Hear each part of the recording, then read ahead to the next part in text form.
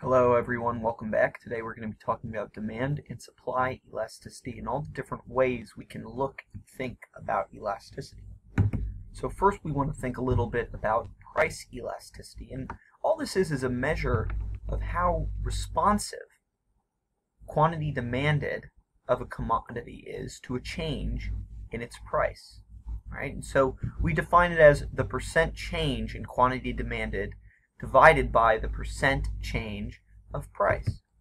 Right? Here's kind of a nice formula you can look at, and this is pretty important to know, and you'll see not only for demand, but this is important to know for supply as well.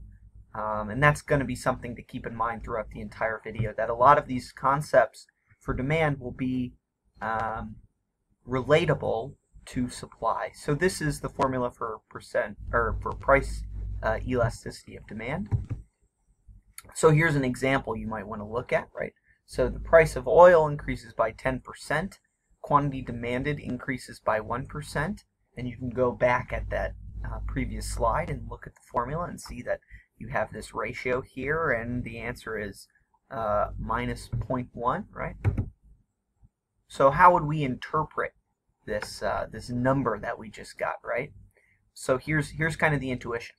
A 10% increase in the price of oil will lead to a 1% decrease in quantity demanded, right? So that's how we kind of think about it. We're only talking about relative quantities only, right? Elasticity is measuring a change in quantity relative to a change in its price, right? It's in this case, it's always going to be negative for demand, right? Because we have a downward sloping curve. An increase in price decreases the quantity demanded, all else constant, right? Ceteris paribus. By convention, we don't really look at the minus sign. If it's demand, we know it's there, right? So here's kind of another way, if we're talking about two price elasticity, right? Or two quantity elasticity, right? We have the change in quantity divided by the sum of the average of the two quantities, right? Over the change in price divided by the average of the prices, right? And that's going to be kind of a good way to calculate it, right? And so here's kind of an example that you can, pause and work on yourself using the previous slide. I'm assuming you've had time to look at how to do it, and you've tried it out, and here's the answer, right? And work on the interpretation as well. It's a good idea after you have solved one of these and gotten some number to sort of write an intuition, right? It's a good idea to get practice with the intuition as well as the math. So now that we have some experience in calculating price elasticity of demand, it's going to be kind of helpful to think about different ways of classifying it. So if the percentage change in quantity demanded is lower than the percentage change in price, right, we're going to have elastic demand, right? Total expenditures and price are inversely related in the elastic region of the demand curve. And I'm going to have a graph here in just a second. I think we may have to cover inelastic first, but we'll come back to what that looks like, right? But that's going to be classified as elasticity, or price elasticity demand is greater than 1, right?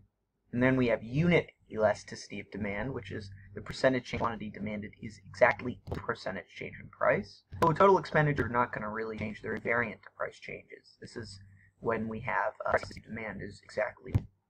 And then we have inelastic, right? Percent change in quantity demanded is smaller than the change in its price, right? And then total expenditures and price are directly related in the inelastic region of a demand curve, and this is when we have demand elasticity less than 1. And then here's kind of a helpful little cheat slide if you want to write something down and kind of have it on a note card. It's helpful to look at. And now we want to talk about sort of the extreme cases, right? So what if we have perfectly inelastic demand? Then we have a vertical line, right, straight up. And it's only, there's only one quantity demanded for each price. And no matter what the price is, quantity demanded will not change. And this is when we have elasticity demand is 0, right? The demand exhibits 0 responsiveness to a change. Right, and there you go. And so we can also say when we have perfectly elastic demand, the demand curve is a horizontal line. If there's only one price for every quantity, and then any slight increase to price will lead to no one buying anything, right? It's extremely elastic. It's perfectly elastic. And it looks like this. Right? So when demand is elastic, a negative relationship exists between changes in price and changes in total revenue. Right now we're going to think about bringing it back to revenues. When demand is unit elastic, changes in price won't change total revenues. And when demand is inelastic, a positive relationship exists between changes in price and total revenues. Right? So here's kind of an example we can use to think about with Microsoft and the tablets, I think the Windows Surface. So recently they reduced the price of its Surface by about 30%. During the following 3 months, the quantity of the Surface was purchased by about 100%. Right? That's a lot. And thus we have elastic demand, right? Elastic price.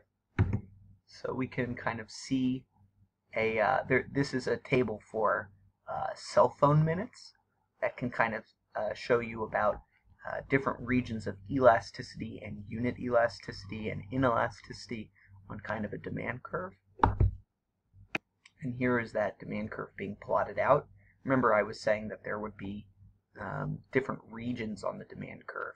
Well, this is what it's talking about. You have different regions where you have elastic, different regions where you're unit, different regions where you're inelastic.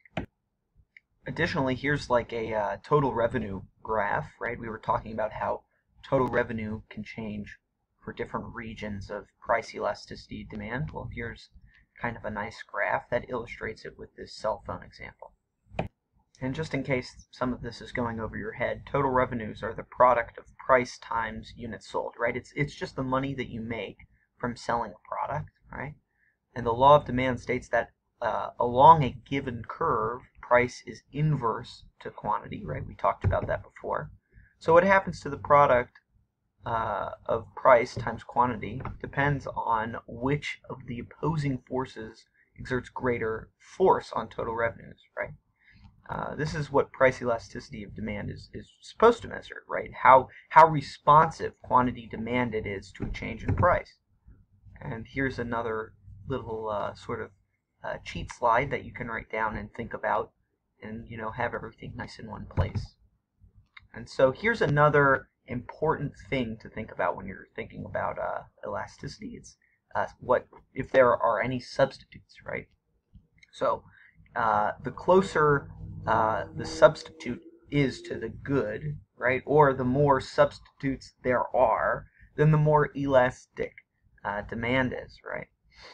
And it's also important to think about the share of a budget, right? The greater share of the consumer's total budget that's spent on a good, the greater its price elasticity. You can kind of think about why that might be. And the length of time allowed for adjustment is also pretty important, right? The longer any price change persists, the greater is the elasticity of demand, right? Price elasticity is greater in the long run than in the short run. There's another thing you can think about combining, substitutes and length of time, right? Suppose that I ask you to go find me an envelope, right? I just want an envelope for a letter that I might be mailing. And I say you have 1 hour. Well, you can run around your house or run outside, maybe, depending on how close you live to a post office or maybe just Publix, you might be able to find an envelope to give to me. But if I give you a year to find me an envelope, then you can find any envelope in the world. You might even be able to craft your own envelope. I didn't specify if it needed to be out of paper. It could be out of tape. You could build me an envelope, right? You have you're more inelastic as time, you're extremely elastic as time goes on, but in the short run you're very inelastic, right? So here's another good graph about showing the differences of changing elasticity on demand, right? So you start at a fairly inelastic demand curve at D1, and you're getting more and more elastic to D2 and D3, right? Getting flatter.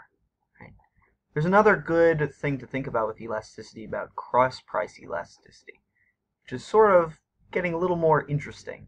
The percentage change in the demand for one good holding its price constant divided by the percentage change in price of another good, of a related good. Right? So we have another formula for that. You might want to take a look at this. And we can classify this in two different ways. So we have, if cross-price elasticity is positive, then we have a substitute, right? And it has a an intuitively pleasing explanation. An increase in the price of X would increase the quantity of Y demanded at its price, right? So consider maybe hot dogs and hamburgers, right?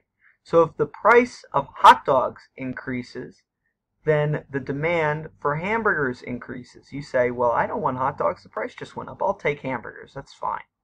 Right? And sort of we have the opposite for complements, right? Two goods that go together.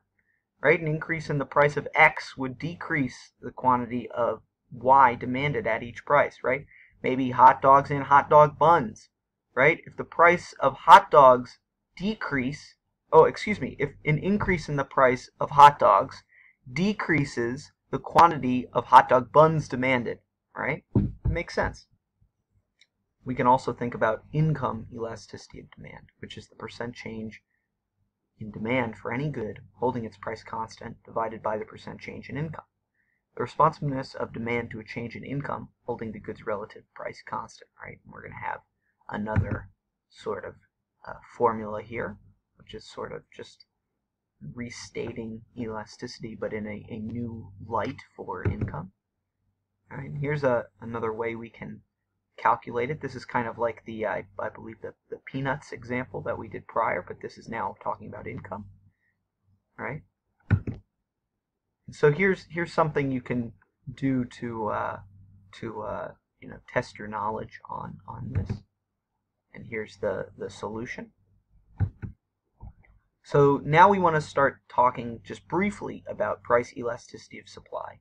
And a lot of times in introduction to micro courses, we don't really spend too much on elasticity of supply because most of the things we talked about with elasticity of demand, they can pretty much be applied to elasticity of supply. So here we have price elasticity of supply, which is the responsiveness of the quantity supplied to a change in its price, right? It's the percent change in quantity supplied divided by the percent change in price. And we have a formula, of course, which is, if you look back at the price elasticity of demand, it's almost identical, right? So we also want to classify price elasticity of supply. We have perfectly elastic supply, which can be interpreted in a similar way as perfectly elastic demand. We have perfectly inelastic supply, which again can be interpreted in a similar way as demand. So we have this graph which shows them off, and you'll notice it's almost identical to the demand graphs that we had. Right? We also want to think again about length of time, but when we're talking about length of time here, we can be talking about entry and exit as well, and different things that are related to supply, right? Price elasticity of supply and length of time. The longer the time allowed for adjustment, the more resources can flow in and out of industry. We can have expansions also, right? And you might be thinking sort of about, a lot of times when we're talking about supply, we usually have sort of a fixed factor, maybe capital. In the long run, that's not fixed, right? So we can, have a bigger response to changes in prices. And here's a nice graph talking about supply becoming more elastic over time.